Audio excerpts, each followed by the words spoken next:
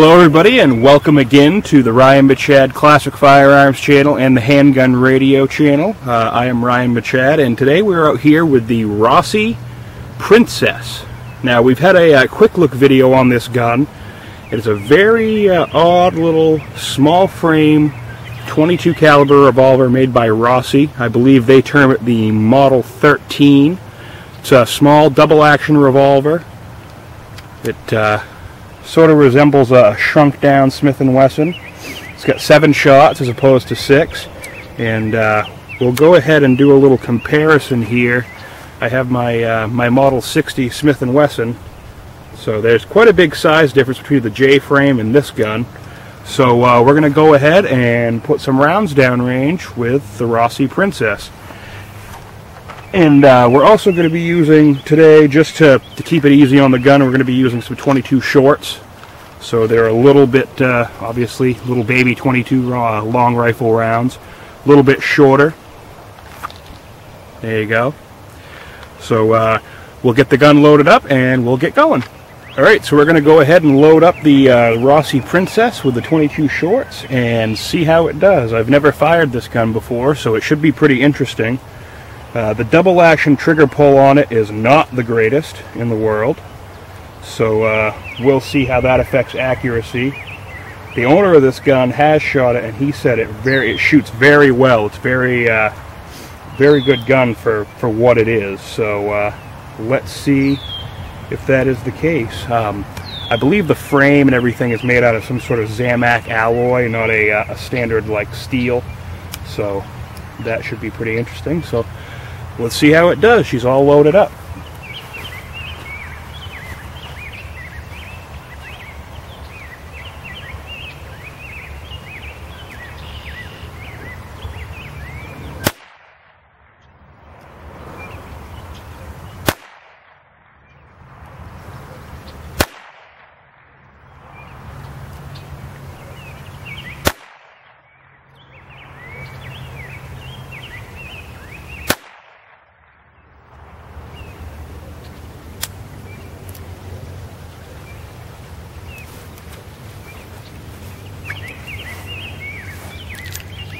Not bad at all. Alright, so I'm going to come back probably about 7 yards away and do a little test here, single action only. And I'm going to go for the middle square.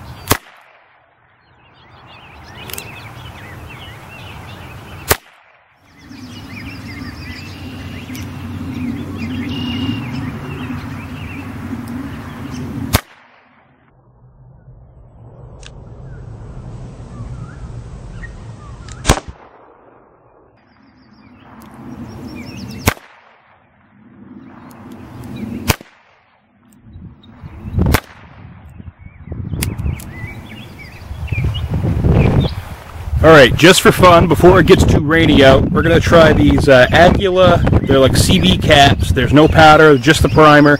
I've only got 2 in here because I want to make sure I listen to see if it actually goes out of the barrel, because I know with rifles a lot of the times these won't go out of the barrel, so I don't want to cause a problem here, so we shall see.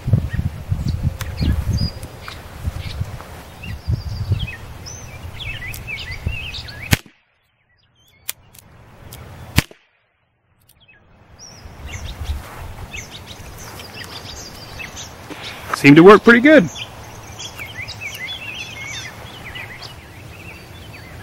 shooting the Rossi Princess was a really cool experience. I recommend sticking with the 22 shorts because it is a somewhat fragile gun, I would say. It's made out of some weird Zamak alloy. It's kind of unfortunate the gun wasn't made out of better materials because it's a really interesting size. It's like nothing I've ever seen before, and it is fairly accurate for what it is, even though the double action trigger pull is pretty horrendous. But all in all, it's a really interesting little pistol, and I was glad I got a chance to shoot it.